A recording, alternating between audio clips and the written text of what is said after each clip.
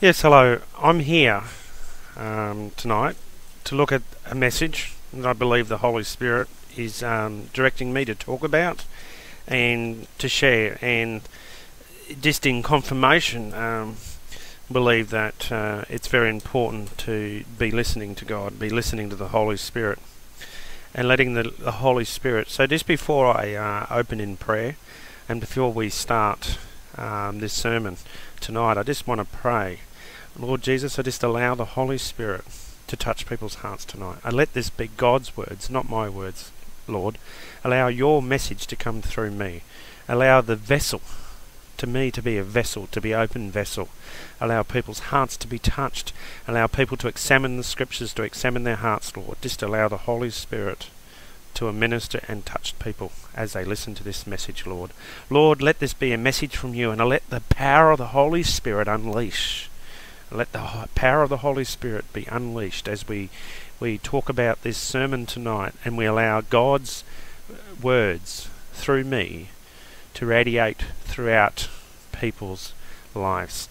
And Lord, that we encourage people to read the Bible. We encourage people as we look at the sermon tonight, and we're looking at John the Baptist, Lord, that we've got to turn away from our sins and turn away from our sins and turn towards God, to actually turn towards God. And as we do this sermon tonight, Lord, it's about John the Baptist, and it's about what John the Baptist was preaching.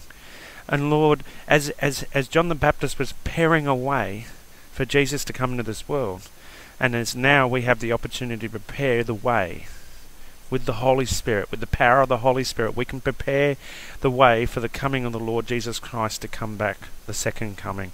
And Lord, that we just allow the mighty Holy Spirit just to allow God's words to flow through me, Lord. To allow God's words to flow through me. To allow me to be an open vessel to God, and to allow the words of God just to flow through me, and to allow it to touch people's hearts tonight. Amen. Thank you, Lord. To get into my message tonight, we're going to be talking about John the Baptist prepares a way for the coming of of God's Son. So John the Baptist is preparing a way for Jesus. So we look at, if we can all turn our Bibles to Luke 3. And we're going to start off with Luke 3 verses 1, and we're going to go right through to verses 4 to start with. And I just want to read this. In the 15th year of the reign of Tiberius Caesar, when Pontius Pilate was the governor of Judah, Herod, Tetrarch of Galilee, and his brother Philip of Tetrarch of Iturea, and Trachonitis, and Lysanias, Tetrarch of Abilene, during the high priesthood of Annas and Caiaphas, the word of the God came to John, son of Zechariah, in the desert. He went in all the countries around the Jordan, preaching and baptism of repentance for the forgiveness of sin. As is written in the book of the word of Isaiah the prophet, a voice of one calling in the desert, prepare the way for the Lord, make straight paths for him. Every valley shall be filled, in every mountain and hill made low. The crooked road shall become straight, and the rough ways smooth. So I've actually read from verses 1 through to verses 5 there of Luke 3. Now, as it was saying in Luke 3, in the 15th year of the reign of Tiberius Caesar, we can see that in the second part of in verses 2, we can see that during the high priesthood of Annas and Caiaphas, the word of the God came to John, son of Zechariah, in the desert. So the word of God came to John while he was in the desert.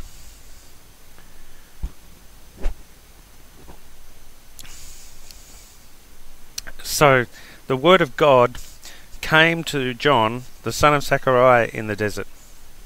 Isn't it so strange? Excuse me.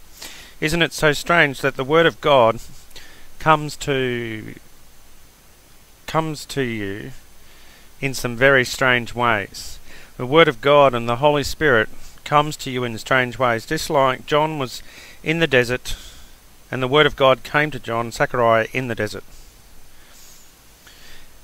And obviously when John was in the desert and the Word of God came to him, it was about preparing a way for Jesus.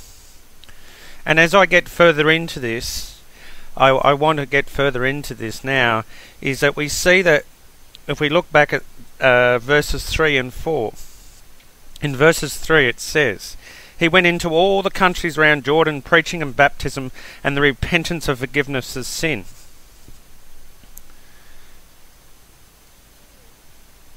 And in verses 4, as is written in the book of the word of Isaiah the prophet, a voice calling in the desert, "Prepare the way of the Lord."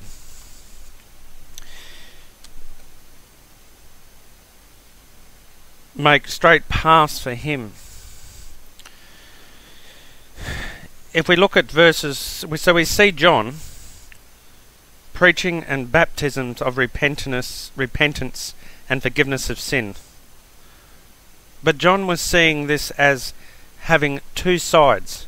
So the two sides that we see here is firstly turning away from sins and turning towards God. So what is John saying, turning away from sins? So what is John saying about turning away from sins? Repentance has two sides, as John says. Turning away from sins and turning towards God. To be truly repentant must do both. We can't just say we believe and then live any way we choose to.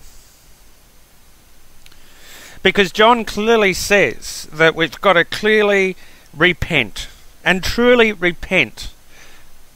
And church, if you think, well, it's cool to be involved in this church, it's cool to be coming to church, it's cool to have this social activity, well, there's lots of social clubs in the world that you could be doing that. At the end of the day, if you're going to be part of God's church and God's army, then you've truly got to repent. You can't have it both ways. It's either one way which is Jesus' way, one way to Jesus Christ, or the other way is towards the world. We can't just say we believe and then we live another way we choose. And we see that in Luke 3, verses 7 and 8.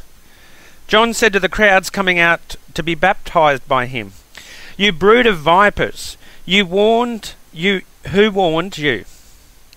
So in Luke 3, verses 7, John says to the crowd coming out to baptized by him, "You brood of vipers, who warned you to flee from the coming wrath? Produce the fruits in keeping with repentance, and not begin to say to yourself, 'We have Abraham our father.' For I tell you that out of these stones God can raise up children of Abraham." And in verses 9 it goes on to say, "The axe is already at the roots of the tree, and every tree that does not produce good fruit will be cut down and thrown into the fire." So it's very easy for us to say, and this is where John was preaching, because John, the son of Zechariah, was in the desert, and we see that the word of God came to John in the desert. And the message that was given to John was to prepare a way for Jesus. So he was obedient.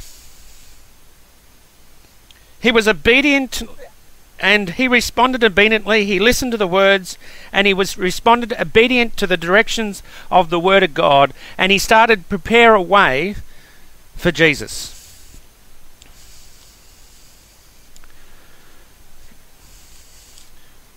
So John was not saying just turn away from your sins. John was talking about truly repentance. We have to do it both. We can't have it both ways. We have to do it by truly repenting and truly turning from our sins and turning towards God. Turning from our sins and then turning from our sins, turning from the things of the world, and turning towards God. So we see that in John's ministry, he was preparing a way for Jesus.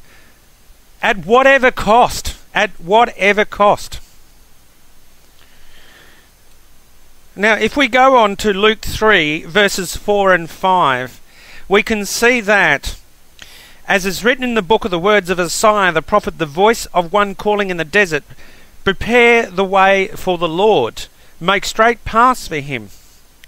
Every valley shall be filled, every mountain and hill made low. The crooked road shall become straight, the rough way smooth. And in obviously verse 6 it goes on to say, and all mankind will see God's salvation. But then we see that all men will see God's salvation. But obviously John said in verses 7, John said to the crowds coming out to be baptized by him, you brood of vipers, who warned you to flee from the coming of wrath? Produce the fruits in keeping with repentance, and do not begin to say to yourselves, we have Abraham as our father. Because what he's referring here is, Abraham is not their father, God is their father in heaven. And if they truly want to repent, they're truly wanting to have repentance, and they want to believe and accept the Lord, accept the baptism. Repentance has two sides, turning away from the sin, turning towards God. To be truly repentance, we must do them both. We can't do one and not the other. So in other words, you know, if you're in a church and you're in a revival meeting and you are in that revival meeting and people are saying, come out the front and give your life to Jesus Christ, but truly there's one thing that is forgotten. And this is what John the Baptist was saying. There are two sides to this. Repentance has two sides, turning away from the sin and turning towards God. To be truly repentance, we must do both. We cannot just say we believe, then live any way we choose. And it goes on to say that in Luke 3 verses 7, John said to the crowds coming to be baptized by him, you brood of vipers, who warned you to flee from the coming wrath? If you truly want to repent, you truly want to give your life to Jesus Christ, you wouldn't go to Jesus just because you can't handle the fire and you can't handle the rough. So you're saying, well, you know, it's much more comfortable to go over this side. And what I'll do is I'll accept Jesus Christ in my life, and I'll turn away from my sins. But I'm not going to acknowledge God, and I'm not going to turn towards Jesus. I'm not going to turn towards God. I'm just going to go along with the charade. And this is what John was talking about. You brood of vipers.